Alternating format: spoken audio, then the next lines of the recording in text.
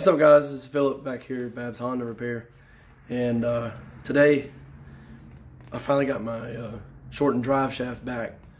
I am using the Land Rover Freelander drive shaft, and I just took the rear shaft and had it shortened.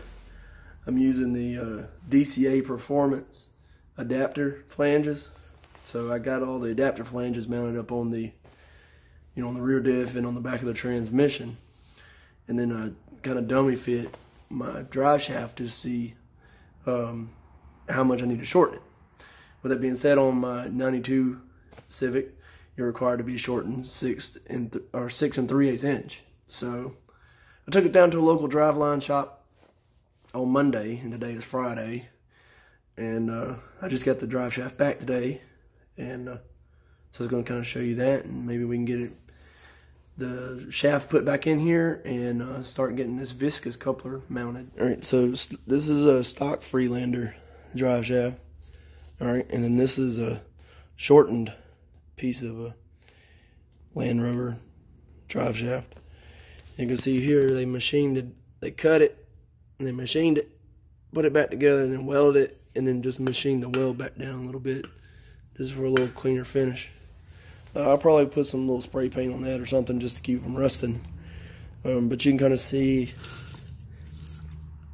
that's pretty well lined up there, and you can see how much it had to be shortened. So the other half of the drive shaft is still laid up under there, under the Civic. So I'm gonna get up under there here in a second and see if we can get something going. So I just got the drive shaft installed.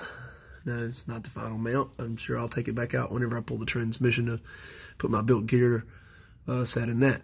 But yeah, you can see there that the billet adapter over to the Freelander drive shaft, and then I've got some mounts made up here. So I've welded some tabs onto the body, and then this bolt here holds this bracket up to the body, and then these bolts hold the actual carrier bearings here.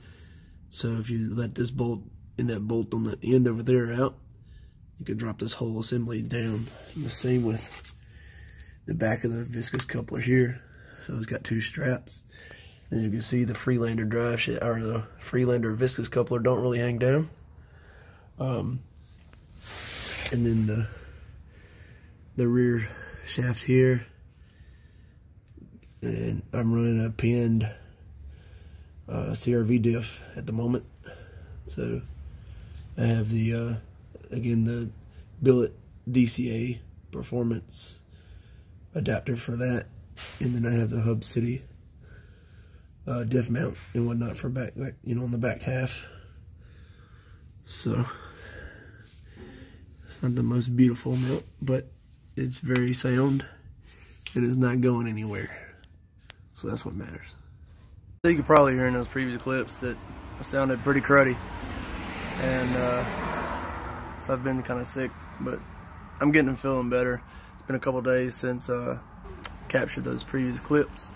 I went ahead and I ordered a set of insane shaft rear axles for the rear. I'm running drive shaft shot 5.9s on the front. So as I mentioned in the video, I am running the CRV rear diff, so wagon axles won't work. And I didn't really want to run stock CRV axles, so I went ahead and ordered a set of the insane shaft 500 horsepower axles.